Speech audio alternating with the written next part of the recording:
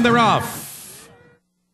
East of Danzig and Santiva break together with JB's Thunder in between them.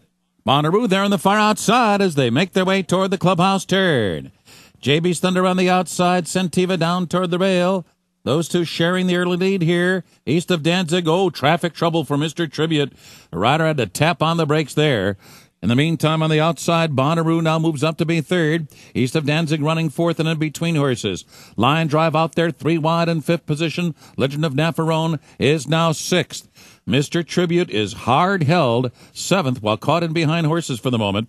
And it's another 2 lengths back to the 2 trailers, Criminal Saga and Bluegrass Jet. So JB's Thunder takes the field through an opening quarter mile of 24 2/5 seconds, being prompted on the outside by Bonaroo. Bonaroo, though, sitting back, chilly and no hurry to go by yet, midway down the backstretch run. Lion Drive is advanced in the pack, and he's now third with a half-mile remaining here. Then Santiva fourth on the rail. East of Danzig is fifth. Legend of Navarone is sixth. Mr. Tribute still running in seventh, about 6.5 lengths from the lead.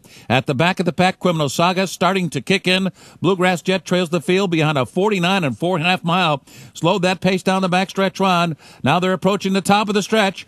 JB's Thunder, the leader. Bonaroo's been glued to him all the way. East of Danzig swings into action on the far outside, but JB's Thunder kicks away and suddenly opens up a 3-length lead.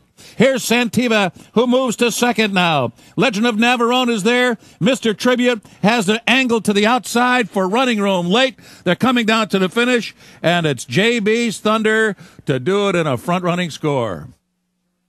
Won it by 1.5 lengths over Santiva, Legend of Navarone third.